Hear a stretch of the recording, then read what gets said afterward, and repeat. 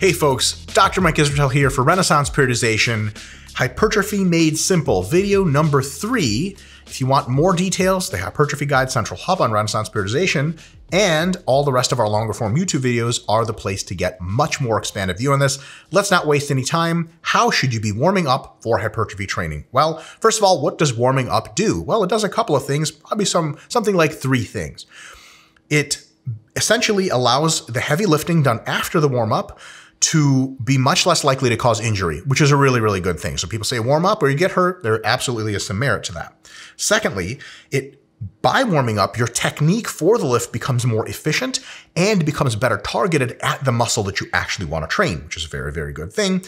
And lastly, it fires up your nervous system over time as you warm up more and more.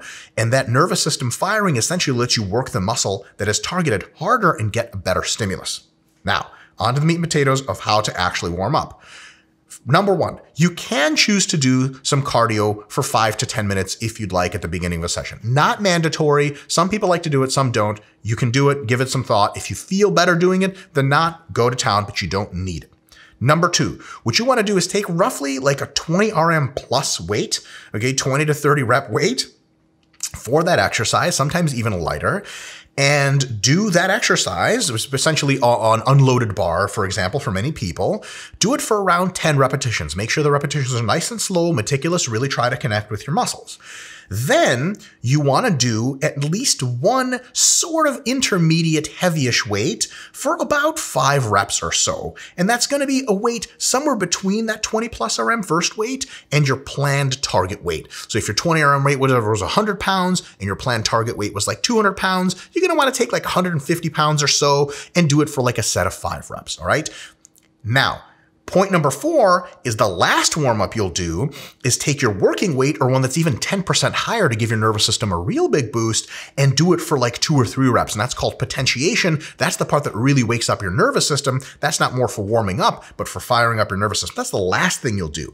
But you'll notice we did 1 light warm-up, we did 1 at least intermediate warm-up, and then 1 last heavy warm-up. The thing is, depending on how much weight spans between the first light warm-up and the final warm-up, there is a chance to do more warm-ups in between. So at least 1, you want at least intermediate 1, but you could do more. For example, if you're lifting between roughly, these are rough guidelines, 0 to 50 pounds, just 1 intermediate set. If it's 50 to 200 pounds is your working weight, you do 2 intermediate sets. So you would do something like, let's say, you would do 120 pounds for a set of 6, and then you would do like 180 pounds for a set of 4, right? Something in between those 2 ranges of where you start warming up and where your eventual working weight is of like 200 pounds, right?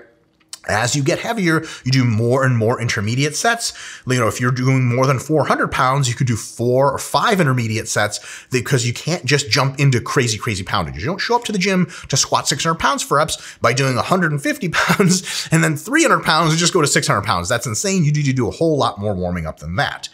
And here's the thing, that's for the first exercise for a muscle group. For every new exercise, let's say you got done bench pressing and now it's time to do incline dumbbell press. The thing is, a lot of those muscles are warm already. You don't go through that whole sequence again. You take that middle weight again, somewhere between your 20 RM plus weight, which you don't even touch then, and your working weight. You do that for like a set of 5, kind of like a feel it out set. And then the working weight itself for 2 or 3 reps just to get the feel of the working weight, that 1 potentiation set, and then you go right into it. So essentially, as soon as you're done warming up a muscle for 1 exercise, any other exercises you do for that muscle later that day, or that session rather, it's really just only 2 warm-ups, which saves a ton of time because really you're already warm. Let's take a look at 2 quick examples. 1 really light, 1 really heavy.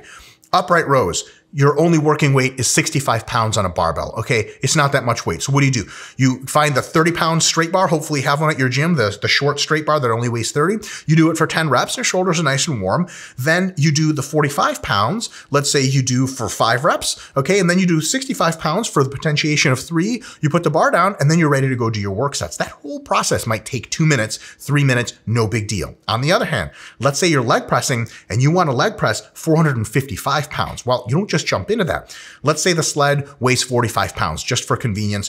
You do the sled plus 45s on a side, so 135 pounds for 10 reps. Then you slap plates on a side, 2 plates, you go 8 reps, 3 plates, 6 reps, 4 plates, 4 reps.